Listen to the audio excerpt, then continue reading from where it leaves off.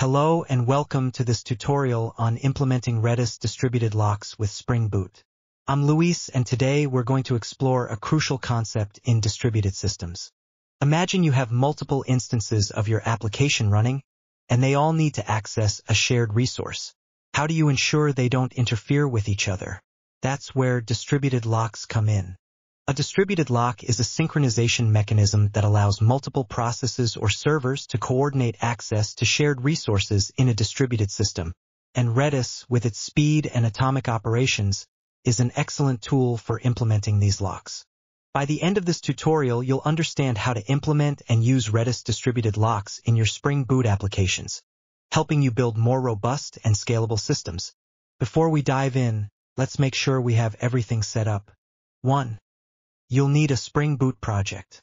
If you don't have one, head to start.spring.io and create a new project. 2. Add the following dependencies to your pom.xml. 3. In your application.properties, add your Redis connection details. If your Redis has password, make sure to include it too. Make sure you have Redis installed and running on your machine. You can create an instance with Docker or just use the binary. Here, I run Redis directly from the binary.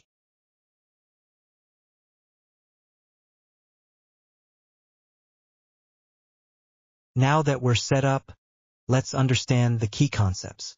At its core, a Redis distributed lock uses three main components. 1. A lock key, a unique identifier for the lock. 2. A lock value, a unique value to identify the lock owner. 3. A timeout to prevent indefinite locks if a process crashes. The basic flow is 1. Try to acquire the lock. 2. If successful, perform the critical operation. 3. Release the lock. This is optional. Redis atomic operations make it ideal for this. We'll use set_nx, set if not exists, to acquire the lock and a Lua script to release it safely. Let's look at how we implement this in Spring Boot. This is our Redis distributed lock class. Let's break it down. We're using string Redis template, which Spring Boot auto-configures for us. Now, let's look at the acquire lock method. This method uses set if absent, which is Redis set_nx command. It sets the key only if it doesn't exist, effectively acquiring the lock. Next, the release lock method, we use a Lua script to ensure we only release the lock if we own it. This prevents accidental releases of someone else's lock. However, in most cases, especially when you only need to prevent duplicate execution, releasing the lock is not needed because it will eventually expire.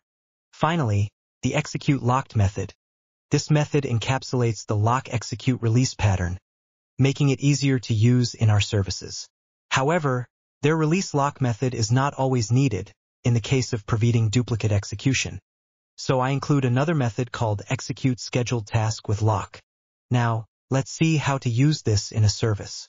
Here, we're using the execute locked or execute scheduled task with lock, which doesn't explicitly release the lock method to perform our critical operation.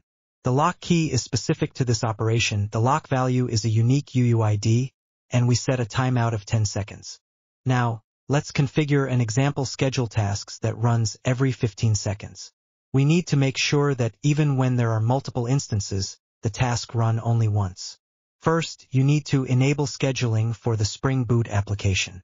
Then, let's configure the cron job like so.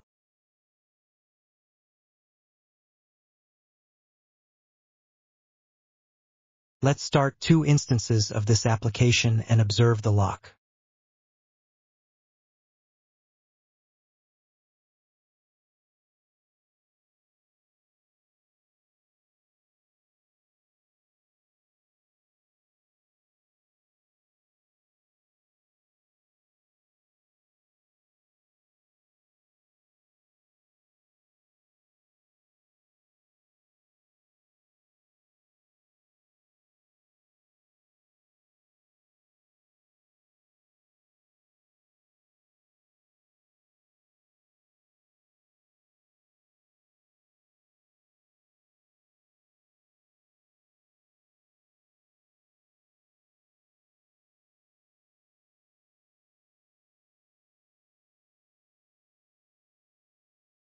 As you can see, the task is triggered every 15 seconds and the two instances are competing for the lock, but there is only one winner.